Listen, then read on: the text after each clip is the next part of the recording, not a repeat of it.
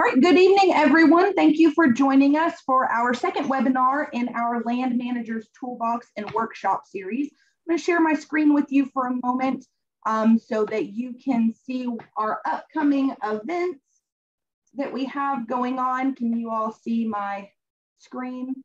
Okay. Yep. All right, so as I said, this is our second webinar in the Land Managers Toolbox webinar workshop series. The month of February, we're going to be covering urban conservation. So today we have our speaker, Jay Randolph, that's going to be going over a restoration project at the Ben Geren Golf Course that he's been working on for quite a long time. And then our next webinar over urban conservation will be on Tuesday, February 15th, and that is still from 6 to 7. It'll be a Zoom webinar. And in that webinar, I will be covering backyard habitat and some things you can do for wildlife if you don't have very much property, or if you're like myself and you live in the middle of town. And then I also want to point out that at the end of this month, we will also be having some in-person field tours. So Jay and myself will be hosting a field tour of the Ben Geren Park here in Fort Smith from 10 to 2 p.m. And that's going to be on Wednesday, February 23rd. And then our biologist in Harrison, Katrina Sims, will also be hosting an urban habitat field tour. That location and time is to be determined, but that will also be on Wednesday, February 23rd. So to keep updated on these events and to register, just follow us on Facebook at Quail Forever in Arkansas, and those events with the links to register for these events will be posted there. Again, these webinars are being recorded and will be posted on our Quail Forever in Arkansas YouTube page. And with that, I will stop sharing my screen and I will let Jay take over from there. All right. Thank you, Jessica. And thank Quails Forever for asking me to talk about our Mazar Prairie restoration work that we've been doing. And again, my name's Jay Randolph. I'm the golf course superintendent at Ben Geren Golf Course here in Fort Smith, Arkansas.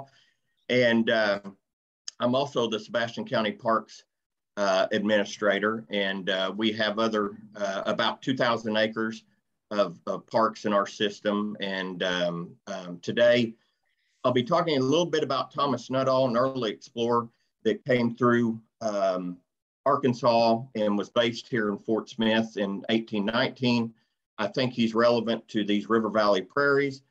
Talk a little bit about these River Valley prairies, which Mazar Prairie is one of those that we've been doing a restoration on the golf course here at Ben Geren Park, and now we spread out to other areas in Ben Geren Park.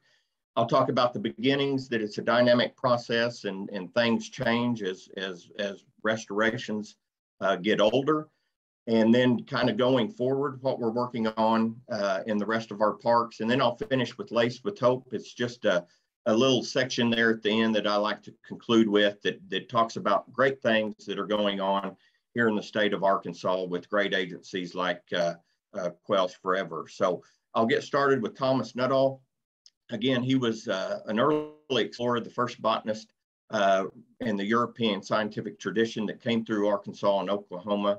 And here's Nuttall's fleet leaf that I'll show a little bit more here in a minute that he had discovered actually here in the River Valley.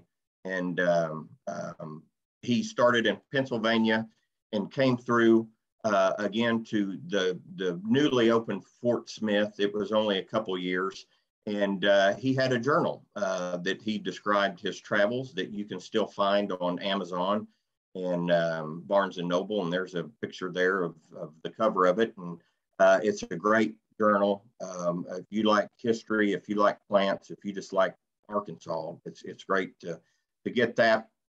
And I'll be talking here some of the entries in that journal. And this is in April. On the 29th, I took an agreeable walk into the adjoining prairie, which is about 2 miles wide and 7 miles long. I found it equally undulated with the surrounding woodland and could perceive no reason for the absence of trees except for annual fire. A ridge of considerable elevation divides it in about the center, from where the hills of the Podo, Kavanaugh, and Sugarloaf at a distance of about 30 miles appear partly enveloped in the mist of the horizon. So this is a surveyor map from 1829 when the surveyors came through Fort Smith. And you can see a lot of these survey maps in this area, they delineated where prairies were. And in this map, they were dashed lines that you can see. I've put in a thin green line to where the prairies were. And in the top portion of this map was where Mazard Prairie was. And then the red X is where Ben Geren Park and Ben Geren Golf Course are. And then the surveyors there in the middle, I put those dark diagonal lines.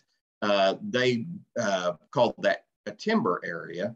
And you can see from what we just read of Nuttall's passage saying that there's this large prairie with this ridge in about the center.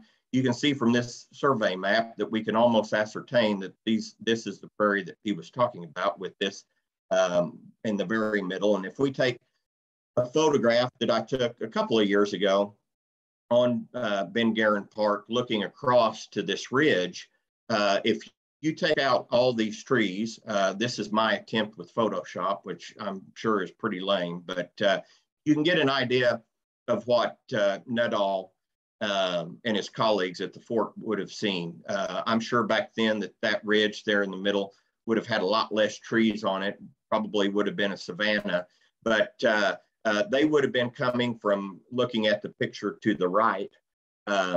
And it would have been a couple of miles on horseback to get out to this ridge. So it's obvious that they went up on top of this. And looking south, you can still see the view over the city in development, but that maybe would have been something like what he would have seen.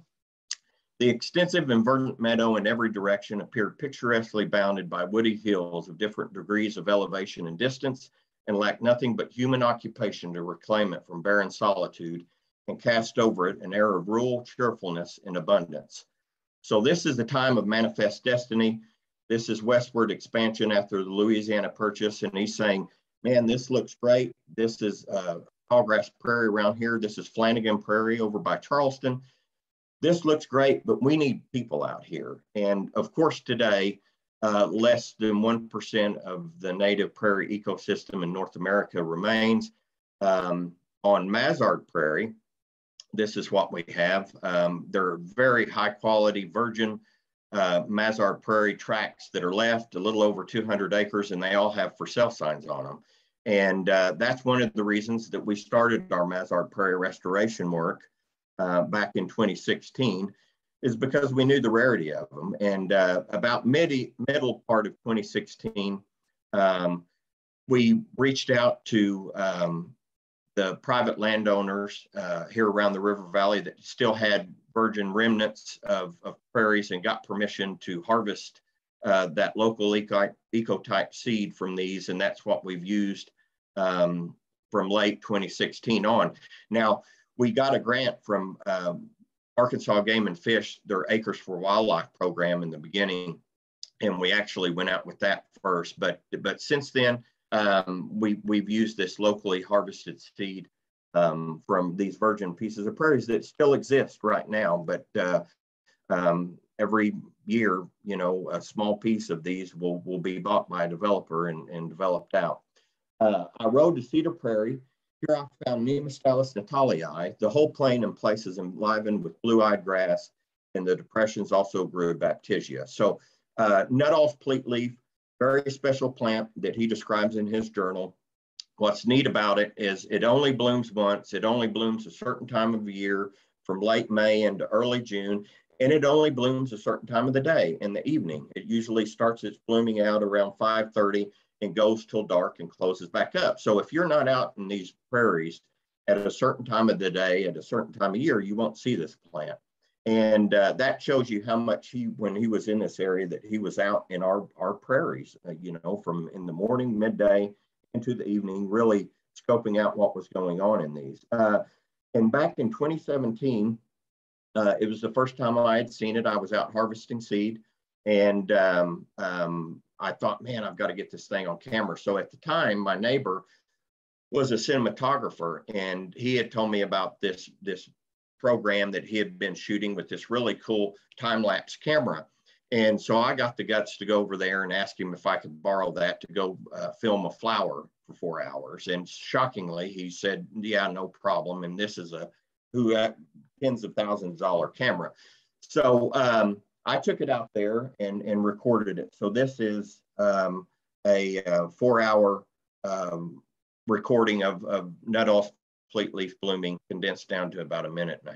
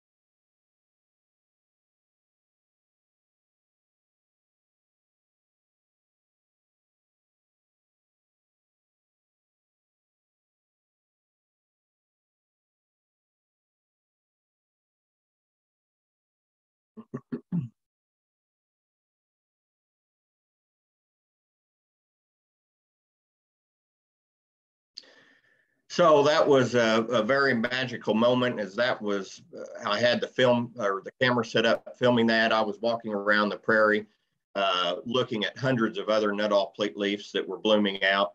And sadly, about a month after that, that 30-acre plot of virgin prairie there that I was looking at that on had sold, and a developer came in, and now it's houses and streets and swing sets and all that. So wonderful. It just goes to show the wonderful plants that exist on these prairies, how rare they are, how beautiful they are, and just the adaptation that they have is just amazing. And we really need to keep as many places as we can around.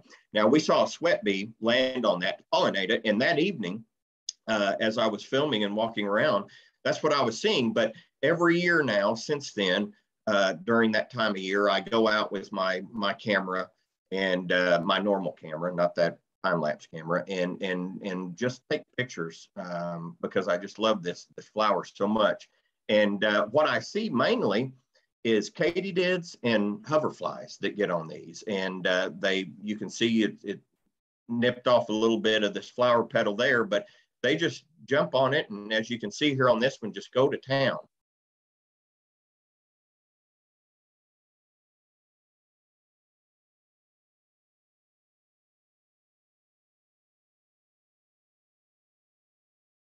And I hardly see any bumblebees or butterflies on these. Again, mainly katydids, hoverflies. So I was down on the ground, laying on the ground, getting a good picture of this Nuttall fleet leaf that was coming out of bloom. And then all of a sudden, out of the corner of my eye, I see something kind of wiggle. And this little katydid jumped on that leaf there, and then it was a waiting game. He was just, or she, just decided to relax and put back its hind legs and just kind of like, I'm going to wait here as long as I need to wait here. And then about that time, 2 hoverflies come in and get ready to get on this. And this katydid jumps down and scares the hoverflies off. And then it starts nibbling away at it there. It looks like a Muppet. But anyway, so real interesting about these katydids and hoverflies. But over the last several years, that's been the main pollinator that I see on Nuttall fleet leaf. And again, it comes open and it shuts down late in the afternoon. So maybe they're the only ones that are around that time. But anyway, going back to Nuttall, tremendous that Arkansas has that history with us. You know, back in that time period, those explorers maybe went on one expedition or two. Nuttall did this for like 30 years. You know, he retraced some of Lewis and Clark's footsteps, some of the plants that Lewis and Clark had collected. They had in a cache, and it had gotten flooded. So he went back out and recollected for them, went way out west in Oregon and Washington. So just amazing however many years that he did this, 25 or 30, and kept that going. So really cool. These are some pictures of River Valley prairies. You know, a lot of things go in mass. This is early in the spring with a lot of Indian paintbrush, which on some of the prairies around here in the River Valley, we don't see that much anymore. And then things just go in mass, like this yellow false indigo. This area is on virgin Mazar Prairie. This plot is about as big as a football field when it starts blooming out in the spring, and you can see this variation there in the very middle. Of course, Prairie Blazing Star, if anybody hadn't seen that, you need to get around to some of our natural areas in the state to see those. There's a couple areas on Mazar Prairie that Carolina larkspur go in mass that's just striking. And this is something back in 2016. I was out with the state botanist and we were looking at a virgin piece of Mazar Prairie, and we found this. I didn't know what it was. It's Barbara's buttons. And he told me that was the first time that day that we were out there in 2016, and it had ever been found on a prairie. And we found it that day, and all the other times it's been found on glades up to that point, glades in the Ozarks. So there's still discoveries to be made even today of insects, plants, other things, especially in the soil, that we just don't know what's going on and where these areas are. And again, this piece of virgin Mazar Prairie has a for sale sign on it. So again, just another reason why we need to conserve these areas. This is another great area that you just have these little niche areas in prairies that plants like this wetter environment. Some of them are up on hills or prairie pimples. And then you have areas like this that you just really can't tell what's going on. I'm assuming that this is a saline area that probably drains more than the other areas, but you say, okay, there's something different going on here. You can see the grasses in the background. There's no grasses here. You get down closer, you have flame flower, which is the succulent. And then you have Nuttall sedum. This is just a little sedum succulent plant that grows in these areas. This is the only place that I've ever seen it. I know there's other areas in the state that have this, but again, just wonderful adaptations from these plants.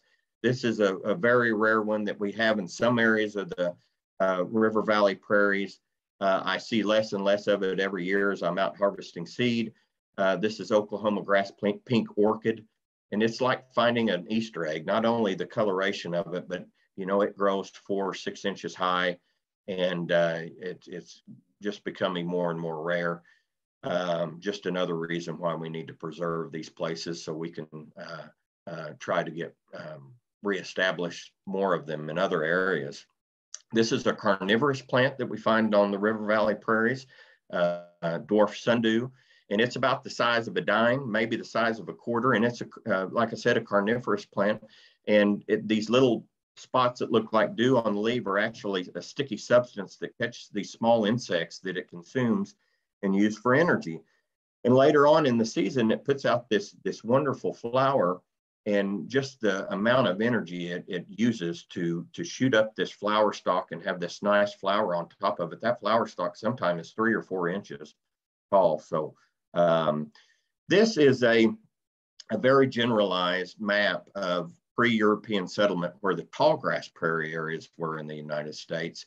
And you can see Illinois, Iowa, parts of Missouri were almost completely covered. This is Missouri, prior to statehood, 15 million acres. Today, fewer than 90,000 acres. And that's pretty good. Compared to most states, but you can see in the southwest corner there's where most of those prairies are. And this is a picture I took a couple of years ago right across the border in Kansas in the Flint Hills area. And that's the reason a lot of these areas in Kansas into Missouri still exist is because of what lies underneath. You know, they really can't go in and develop this a lot or farm it. So it's either used for grazing or hay fields. And this is a map that has all those survey plots that we looked on earlier from the surveyors that's put on a map. And you can see in the eastern side of the state, we had the Grand Prairie, which was our largest prairie, which has mainly been converted to agriculture now. Then the prairies in the River Valley. You can see Sebastian County there on the middle far left. Those surveys estimate that there was about a third of Sebastian County was tallgrass prairie. So quite a bit of Sebastian County, where Fort Smith is located, it was prairie. And it's estimated just through these surveys that there was a little over 700,000 acres of grasslands, but the surveyors didn't count glades or savannas. So I think that estimate now has been well over 1 million acres of grassland that once existed in the state of Arkansas prior to European settlement. And this is a quote from John Carnell out of the book there at the bottom, History of all those counties there in 1889. So this is 70 years after Nuttall came through, and he said, I can see no reason for the absence of trees except for annual fire. And John Carnell was an early educator here in Sebastian County, and he actually had his farm out on Mazar Prairie. And here he's talking about the other prairies in Sebastian County. He says, the other prairies are mostly under a square mile in extent rather than over, though possibly a few years ago, they were much larger, for the timber is gradually growing into them from their borders. So 70 years after Nuttall again says, I can see no reason for the absence of trees except for annual fire. We've got settlement going in here. We've taken fire out of the system, and trees are starting to encroach and take over these prairies. So it's not just development. And if you take, again, the top portion of this survey map where Mazar Prairie was, and you put it on a Google map, you can see all the development. Now, the pink dot over on the right-hand side within Mazar Prairie there, that's where Ben Geren Park is. And just south of that pink dot, you see that wooded area that used to be in the prairie. And again, fire's taken out of the system. We don't have the herbivores, the large herbivores like bison anymore. So trees start encroaching and taking over prairie. So development, prairie, agriculture. And again, on that over 10,000 acres of Mazar Prairie that once existed, only a couple of hundred acres now remain virgin prairie. And thank goodness we're getting the seed off that. This is a picture of one of our small restoration areas. This is all that behind that golf green there and that sand trap in the background. All that ridge used to be Bermuda grass that we've taken out and put into natives. And we had a game plan in the beginning on how to do this. And I would highly recommend, if you're a park system, city park, county park, golf course, that you have a map that you can show your stakeholders where these areas are going to be and that you can plan out yourself. And that's what we did. We wanted these areas to be as unfragmented as possible, these areas to connect as much as possible. So seed exchange, wildlife could move through these, pollinators could move through these areas more easily, but also that we combined some of these larger areas to be larger. So grassland birds like bobwhite quail and others could get into these areas. And since 2016, late 2016, when we started this project, we've had estimated from 2 coveys to 3 coveys every year of bobwhite quail out there. We have bird watchers that come out and take surveys every year. We continue to get more grassland birds in there. We also have entomologists that come out every year to look at in June, and then again in September to look at our butterflies to see if we're getting others in there as well. Now, how we did this on the ground, we had that map in the pro shop, and we had our pro shop staff that communicated with the golfer and said, hey, we're wanting to put these native areas out there. You're going to see areas that are marked in red dye out on the golf course. And when you see those, that's areas that we're considering putting these natives in.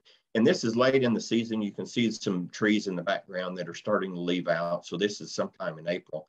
But when the Bermuda grass goes dormant, we'll start spraying these areas, and we'll spray them every month until the spring. And then we'll communicate with the golfers. And if they say, oh yeah, that area we hit our golf ball in all the time, then we had it in the wrong spot, and we'd have to change some of those areas. But most of them we kept intact. So that's the way we did it, that we communicated it, and it worked out very well. This is how it began, and this is what that area looks like today. This is another area. This area is about 7 acres here. And this was from this past summer taking a picture. Now, you can see a lot of grasses out there, and that's something that we've adjusted from early on, having grass seed in with this. New reestablishments, new areas that we have hardly any grass seed in there, if any. It's mainly all forbs. So that's something that's changed over. We noticed real quick that grasses really will take over these areas, but you have to have some grasses in there, and we want these areas for our grassland birds, especially bobwhite quail. So we have several areas that do have grasses, but our new plantings that we do, we don't put those grasses in there as much. Tall fescue, we take out Bermuda grass and tall fescue. This was the second year on this plot, and we put a burn through there, and you can see the tall fescue. Everything else is dormant. Hadn't come out yet. This picture is probably early March, and you can see the tall fescue in the background. So it's real easy to go in there and chemically take that tall fescue out. And that's what this area looks like today. Has hardly any tall fescue in it because of the burning that we did in the beginning on those plots to get that tall fescue out there. This is an area at the end of the season on Bermuda grass and what it looks like and what we're seeding into. We use fire a lot as a management tool. It's our greatest tool in the toolbox that we have. And generally speaking, at the end of the first growing season, we'll put fire into it. And we don't burn all our areas every year. We generally burn a third to a half of our areas. We keep a lot of it unburned for refugia, for insects and wildlife, but burning is a big deal to us. And it gets cranked up. This is an area, that 7 acres I was just talking about, that's heavy in grass. So when you have, heavy grass area, it's going to burn pretty good. And in some areas, we want to burn hard. We've been getting some broom sedge blue stem in some of our prairie areas, and we've been hammering it. We've been experimenting with burning when it was still green to reduce it, and it's been working. And in fact, we recently worked with Quails Forever and Arkansas Game and Fish Commission on doing a green burn. I think it was late October, maybe early November, but to help reduce our broom sedge blue stem. Other areas, we don't burn as hard. You can see in this area and most of our areas, we want to keep some stuff unburned. And you can see here, there's some grasses that are left unburned through that picture. And we do that because we know we have grassland birds that come through that need seed. We also have so many insects. All these native plants, grasses and forbs are host plants to numerous insects, and we know that they're laying eggs on these and maybe are in there underneath there overwintering as well. So we keep a lot of these areas unburned. And how we do that, maybe we burn when it's a higher humidity day. Maybe it's a little bit windier. Maybe it's 2 or 3 days behind a rain event instead of 10 to 14 days after a rain event. So that's how we do it. And you can see here, it leaves a lot of things unburned, but it still sometimes burns hot enough to take care of the things that we want to put the herd on, which are small sapling trees and invasive species as well. And here's the main benefit for us in our restoration doing these burns. It gets us back down to bare ground that we can either seed into for the first time or we interseed in. And it also gives the advantage of these plants that are coming out for the second year or initially germinating, that they don't have to compete for sunlight and nutrients on those grasses that remain dormant. And so these forbs will get a head start for a month and a half before those grasses get big enough that they start putting an impact on those. And like I said, it also helps with invasive species is it doesn't necessarily kill them all the time. Like you see here, these clumps of Japanese honeysuckle. But what it does is it consumes them during the fire. And then when they come back out in the spring, it's so much easier for us to put on a backpack sprayer and go through and hit those as they're in bunches. And as you can see, a lot of things are still dormant around it. So collateral damage to the wanted plants is limited. And calorie pair that you see here in the middle, we can hit those with the same herbicide that we're going through and taking these areas out. So this is something here that we've been trying the last couple of years. This is on a virgin piece of the prairie. I wish some of our areas looked like that, but this is 2 hemiparasitic plants. You have wood betony in the foreground that has the white little flowers on it, and then Indian paintbrush is the orange one in the background. And this research came out, I think it came out in 2017, but it may have came out in 2018, talking about how hemiparasitic plants may influence prairie quality, diversity, and structure. And they do that by putting the hurt, if you will, on these grasses that are around it. And you can see in this picture here, this wood betony in the yellow, and the grasses that are almost in a dormant state, as other grasses that wood betony and around are coming on and are becoming lush. And you can see it a little bit better there with the contrast adjusted. Again, contrast adjusted, you can see this little circle around it. Now, you can see some forbs coming in around that, but I'm sure this affects forbs as well, but it definitely affects grasses more. And again, this is something that we're seeing on our local prairies here in the River Valley. So this is, we harvest seed on wood betony and Indian paintbrush, and we've been seeding these in. We haven't seen a lot of wood betony come in yet, but we have seen some of the Indian paintbrush come in. And we're anxious to see over time how this affects these areas. Now, when I'm out on these prairies that have this wood, well, you can really see in the foreground all the wood betony putting the hurt on those grasses that are there. And when I come out later in the season, just even a month later, you don't see this effect. The grasses are starting to green back up. But initially, again, when a lot of these forbs are coming up, it just puts an initial stun on these that maybe gives some forbs an advantage. Here's just an area of Indian paintbrush that you can see the same effect on. There's not a lot of wood betony, if any, in that picture there. So interesting there. So in Ben Geren Park, this park's 1,300 acres.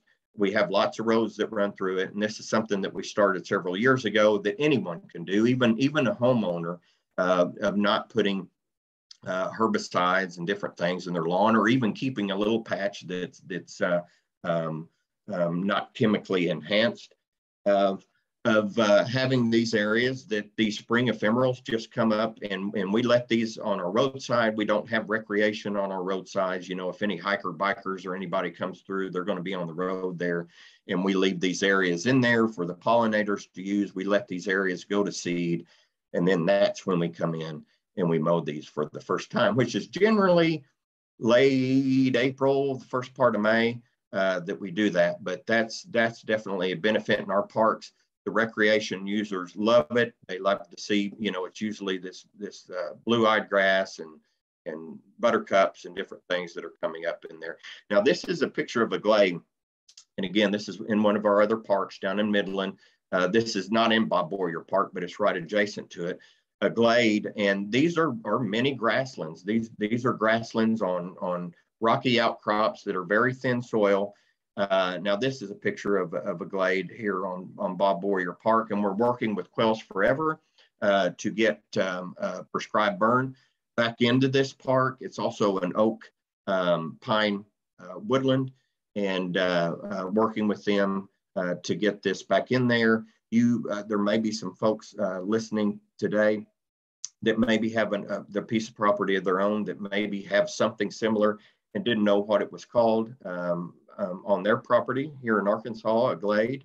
And these are many grasslands, and they are super rare. They hold some of the rarest species of plants that we have in Arkansas, and just incredible places. A lot of times you see these stunted post oaks that grow in these glades as well. You can see some small pine trees and eastern red cedars in the background, and a lot of other small saplings that are coming up again that a prescribed burn will really help these areas open up. So we appreciate working with Quails Forever on that. This is one of our restoration areas that used to be tall fescue. I think this area is in its 3rd year of restoration, so it's coming along really nicely. And I'll just go through some pictures here around the golf course. And again, these areas were either tall fescue or Bermuda grass that we've taken out. So this used to be irrigated. You know, we've taken out the irrigation, fertilized. In this shot, you can see compass plant, rattlesnake master, pale purple coneflower, prairie blazing star, ashy sunflower, many different plants in there. So they're really coming on strong. It's amazing. And the golfers love to see it. That's the thing. You know, we get 30,000 golfers out here. So we have signage. I don't think I have a picture of one of the signage in here that talks about we're trying to reestablish to prairies that existed prior to European settlement. You know, 30,000 eyes, you know, look how close this is to the golf green there. And people hear the bobwhite quail in the spring calling out for a mate.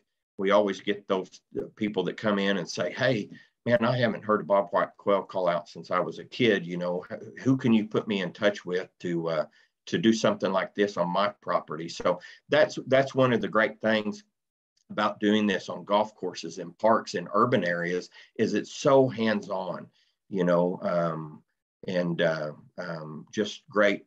We have a lot of photographers that come out and take pictures of the flowers and the pollinators that land on these as well. So it's just a beautiful thing. You can see the city in the background.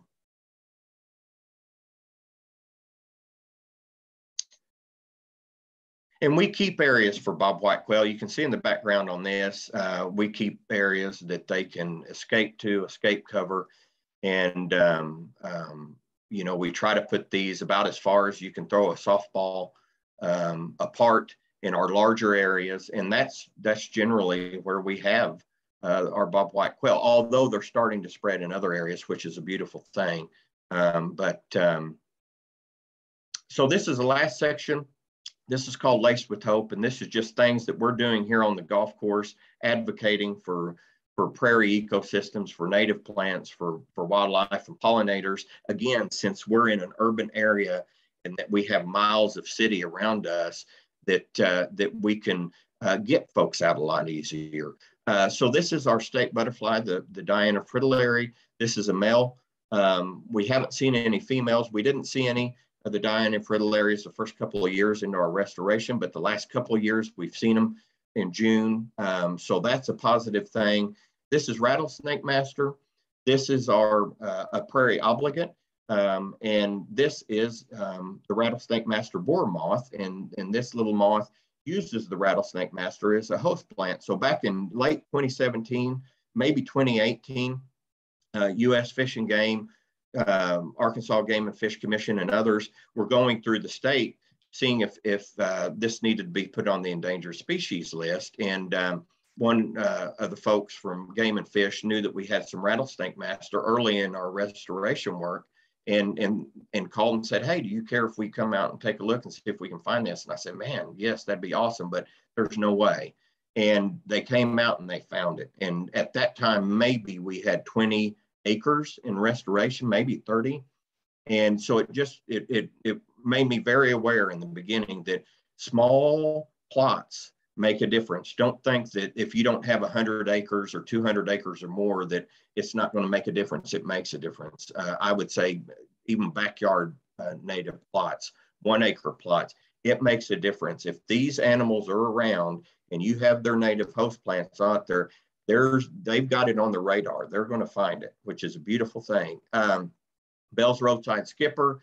Again, they've been tracking this little guy in the state for several years. And 2 years ago, we found it in our restoration area. At that time, it was the only place in an urban area that had been found. All the rest of it were out in natural areas or WMAs or other areas. So again, small areas make a difference to these animals.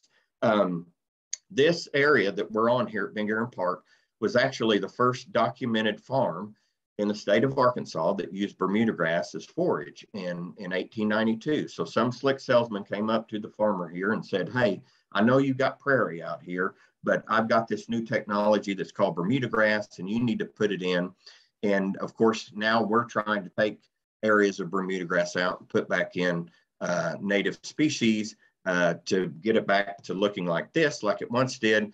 But Quails Forever, Game and Fish, U of A Extension, NRCS, they've been going out the last couple of years. This flyer was from 2019, working with farmers and ranchers, trying to take out tall fescue, trying to take out Bermuda grass and put natives back in. So if you're listening to this and you're a farmer or a rancher and are considering that, please reach out to these folks and get that help.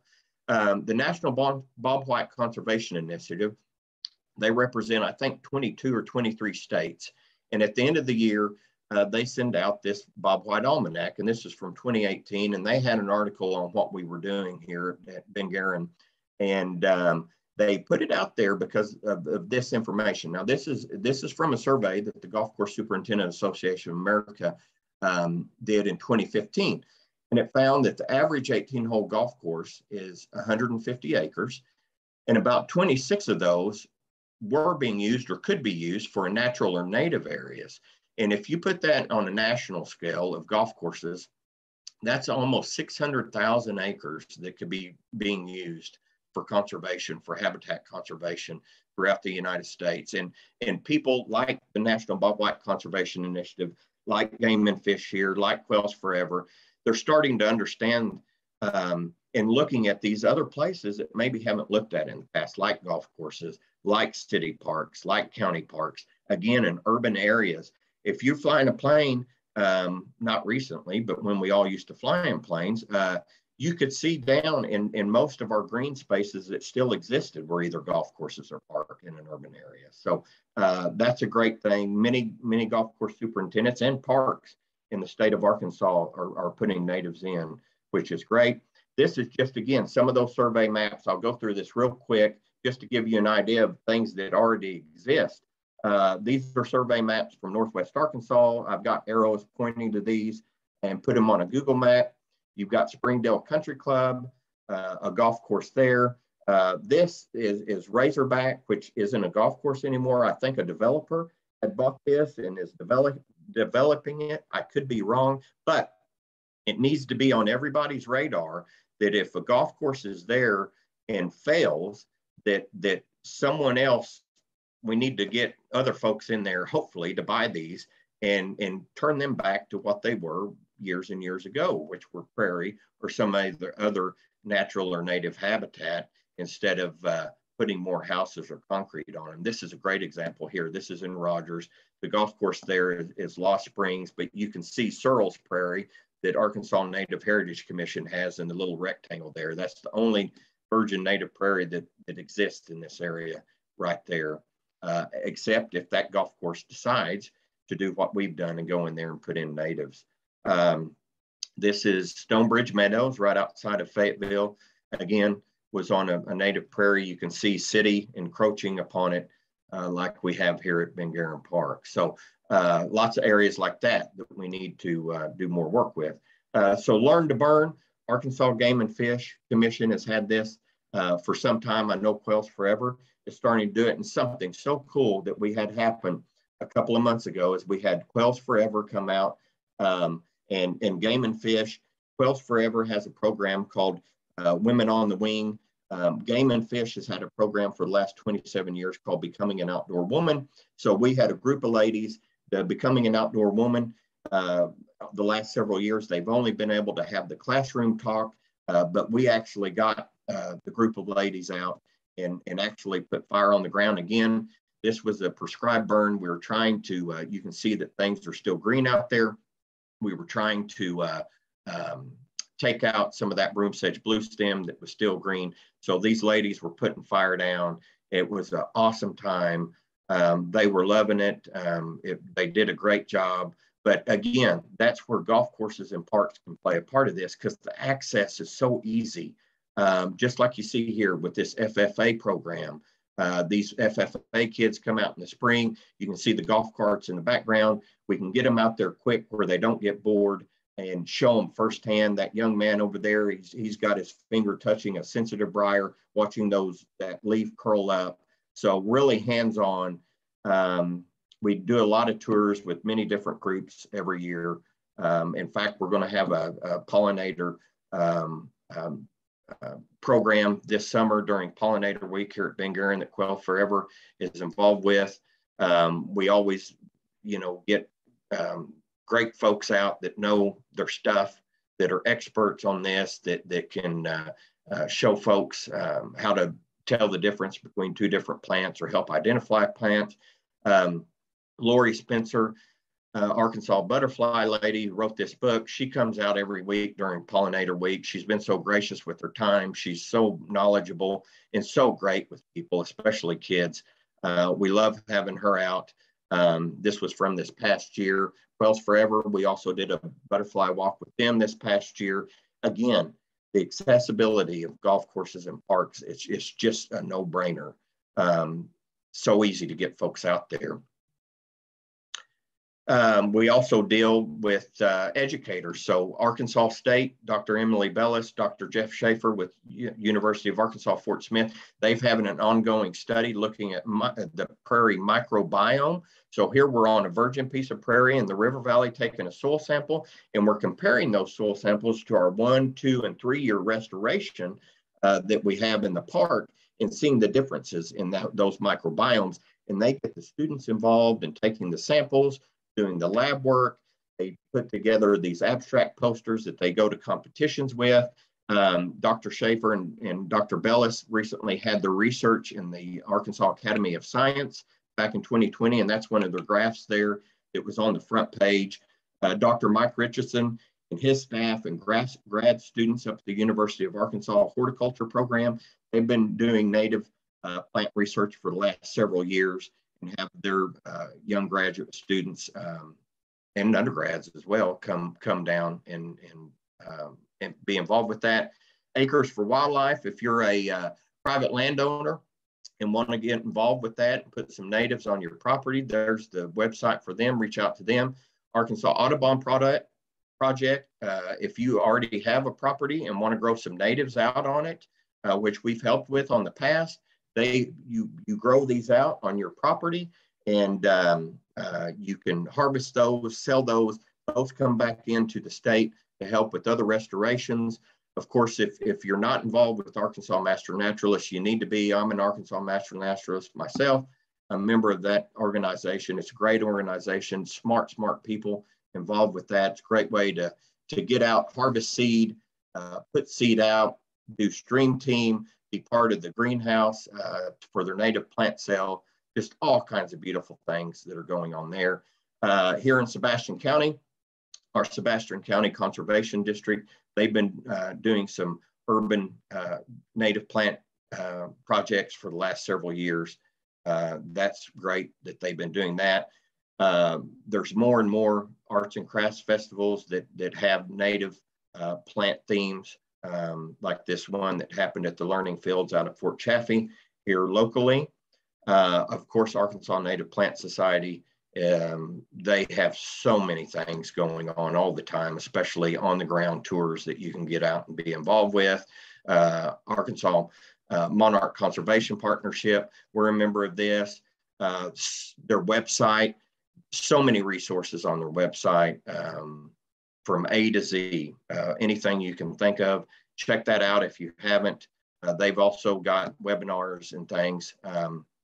Native gardening, again, put a plot in your backyard if you haven't already. And this is the place you go. Eric Fuselier with Wild Ones, the Ozark group up there. Again, their website has so many resources. Eric is unbelievable. He is out there all the time. I don't know how he does it. He does it because he cares and because he's got such a large passion for doing this. But check him out on YouTube. Just type in, do a Google search. I guarantee it, this weekend he's leading a tour somewhere. If not, then it's next weekend. But he is all over it. That's a great resource for folks as well. University of Arkansas Extension, great resources there. So just going through, I'm finishing up here. Again, there are wonderful, wonderful places in the state. A lot of them on private property that still hold these virgin prairies in place. And we just need to preserve these. We all need to work together on how we can do this and volunteer to harvest seed when those seed events are going on in certain areas. Again, you know, talk to your golf course, talk to your park administrator about putting these areas in parks if it's not being used for recreation, and see if it can be. You know, they may already have a plan for something. And let's get more of these native plants out there, this habitat for all these grassland birds that are imperiled right now, and all the pollinators that we know the story of. And when we're out in these areas, you know, just stand in one spot and absorb it. It's amazing when we just take time to look, like Georgia O'Keeffe wants us to do, and you'll see so many things that you didn't even realize were there. That's one thing I love doing, is just going out in the middle of the prairie and being a scarecrow, or even just sitting down and just absorbing it all. Anyway, I'm going to finish up and stop sharing and hand it back over to Jessica. And if there's any questions, we'll get into those now.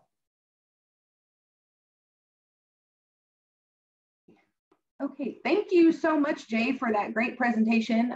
Really enjoyed that. I always enjoy hearing you talk about the projects you have going on, especially in Fort Smith. That's where I'm born and raised, so it's a place that's definitely near and dear to my heart. Real quick, I'm just going to share my screen again for those of you. We had maybe a couple of people hop on at that after we began, but just again, this was the first webinar for our urban conservation section of our Land Managers Toolbox webinar workshop series. So 2 weeks from now, on February 15th, I'll be doing a presentation on backyard habitat. So if you're interested in that, just follow us on Facebook. Again, it's Quail Forever in Arkansas, and to get the link to register for that event. Also, the field tours we have coming up, there will be registrations on our Facebook for that as well. But moving on, here's Jay's contact information, also my contact information, and Katrina Sims, she's our biologist for more the Northwest Arkansas area. So if y'all have any questions, feel free to reach out to Jay or myself at any time. Let me pull up the chat box and see if we've had any questions come through. Stop sharing. And it doesn't look like we've had any questions come through. With so few of us, if you have a question, feel free to unmute yourself and ask away.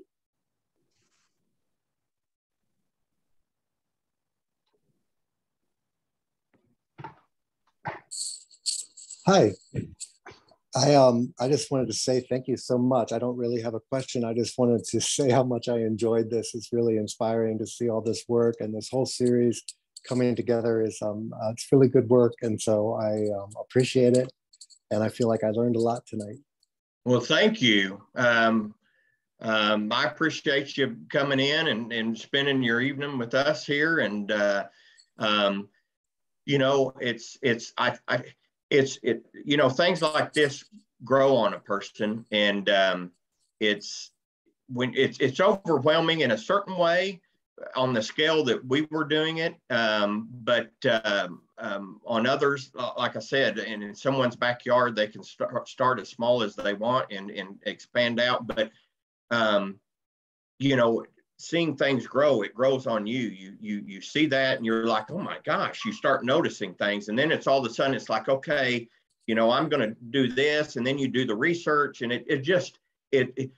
you're seeing these things bloom, but internally you're blooming as well. And it's just a beautiful thing. And thank you for the kind comments there. I appreciate it. I guess I could ask one. And, Yeah. and you mentioned the calorie pair. And I'm working on a campus in southwestern Ohio, Antioch College, historic campus. We've got probably about 8 acres that used to be a golf course, kind of a driving range thing. It's been sort of reclaimed, but then we had, over the last 3 years, probably about 2,000 calorie prayer trees have moved in. Wow. And I and a student and our farm manager cut them all back by hand this year. We know they're going to grow back, but we have a no neonicotinoid policy on campus, so we're aren't in a position to use any kind of herbicide on them. Any recommendations? Well, a couple. We use triclopyr on ours, and that's how we hit them. If you somehow could get some native stuff in there, I guess at some point you could put fire back through there. But if you guys could as well cut those things down, or even bring a brush hog in there and start brush hogging those areas regularly, that could help as well. But I know locally here in Arkansas, the city of Fayetteville recently, the last couple of years, and Jessica, you may know more about this, but they basically put a policy that they're not going to have those anymore in there. And if you have one and cut it down, they'll bring you out another tree to plant in its place. So they've really, locally, they've really gotten on the ball on promoting this and getting that going on out there, where I would think over time would help some. Yeah, we didn't want to go with the brush hog because we've got other sort of natives starting to come back, and so we did it selectively. There's an area we probably definitely will brush hog. If we do brush hog, what month do you think is the right time in terms of, the new stuff coming up? And that's a tough one for us. For instance, that's one reason we don't brush hog, because of our quail. We don't want to go out there, in June or July when they've got the chicks around and go through there and brush hog at that time. So we really don't brush hog. But I would guess, in that case, it would have to be, probably early spring when it was first coming out, or on the back end in the fall. And that may be a good time to do it in the fall. When everything has kind of gone to seed, and just go through there and whack it to get more of that seed on the ground. And if you cut them down flush enough, it may be an opportunity to hay it and get some hay as well, and then maybe cut that out. I've heard people doing some small plots of restoration, taking that hay from an area and kind of spreading it out to try to get some of that seed out or something too. I have not tried that, so I don't really know how successful that is. But well, like I said, this was inspiring, so I appreciate it. Thank you. Yeah, thank you. Take care. Have a good evening. As well. Yeah, and also I'll add, Jay, you were talking about the native grazing stuff, and we do have 1 month. The month of May is going to be dedicated to native grazing. So we have some awesome speakers for those webinars, and hopefully some in-person field tours on some native grazing projects here in Arkansas. So if you or anybody that you know is interested or has a native grazing operation, we're going to be covering everything from the economics and production side of it to the benefits for wildlife and the establishment and maintenance of native grazing pastures. So that one, I'm looking forward to that month.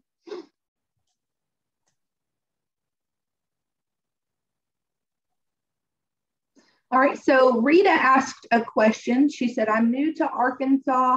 I have bought 15 acres of timber south of Yellville. I am or was secretary to an Illinois Quail Forever chapter, just trying to get involved and learn what is going on in the state. Thanks, I have enjoyed this. Rita, I really appreciate your volunteering with Quail Forever. Katrina and myself are biologists for Quail Forever. We are involved in our chapters here in the state. So thank you, first of all, for being involved. If you are in Yellville, Katrina does cover Marion County. So if you have any questions, if you're maybe looking to do some native habitat restoration on your property, I highly encourage you to reach out to Katrina. and ask those questions and maybe get her out there for a site visit. So thank you for that. Yeah, and I'll put my phone number, my email down here in the comments, so that way you can have it if you're interested in reaching out to me. So, and I would be more than happy to help you with anything you're interested in doing for restoration.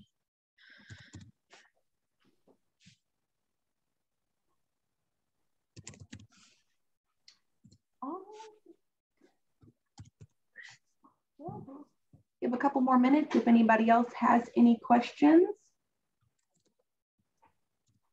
or comments. All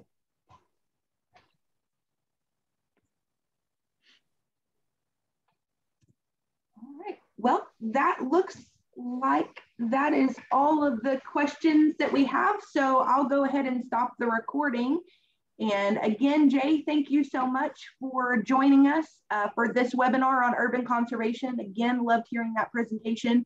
And this will be recorded and put on our YouTube channel, Quail Forever in Arkansas YouTube channel. So you can always look it up there if you want to go back and watch it again, or if you know somebody that might benefit from watching this, you can always send them there to watch it. So thank you all again for joining us. Thank you for having me tonight.